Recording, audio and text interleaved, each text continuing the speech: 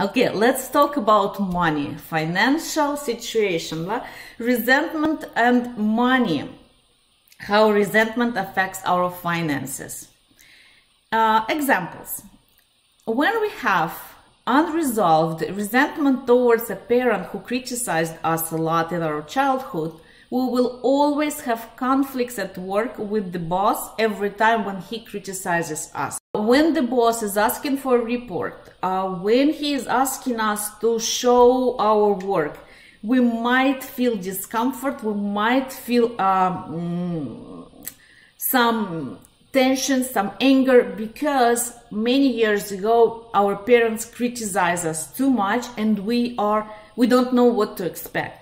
For us, every time when the boss is asking to provide some report, we feel like there is another test, there is another exam, we are being judged, and we are stuck in those feelings.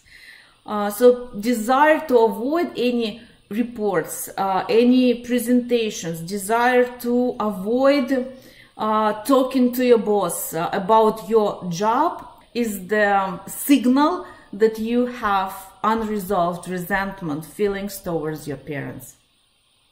Another example, a desire that your boss will notice you among all the employees, admire your work, praise you, without you doing anything, without you showing off basically, without you presenting him what you do. It's like a parent who says, good job, wow, such a good boy. So if you're expecting, or if you have a desire that your boss will notice you, admire you, without showing him reports, without creating presentations, without talking to him, then this is a childish desire.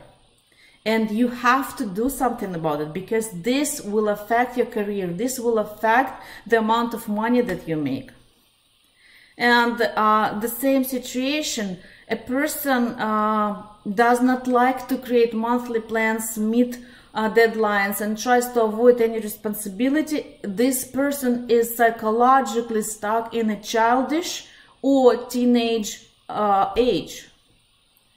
Because an adult can create monthly plans. An adult can easily meet deadlines. It's easier actually for an adult to work in a specific organized environment. But child, psychologically immature person who's stuck in his child age cannot do this.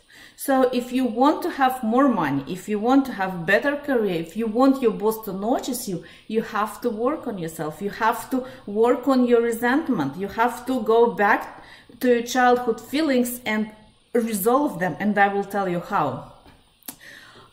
Before I will tell you how, I want to talk a little bit about resentment and weight problems. So when we have resentment inside, when we feel angry with our parents, we have this tension inside of us. We suppress those feelings, and food is the easiest mechanism of suppressing our feelings, our emotions, our stress, our anxieties. In order for us to control those feelings, we have to somehow suppress them. People can smoke, people can drink alcohol, or people can eat food.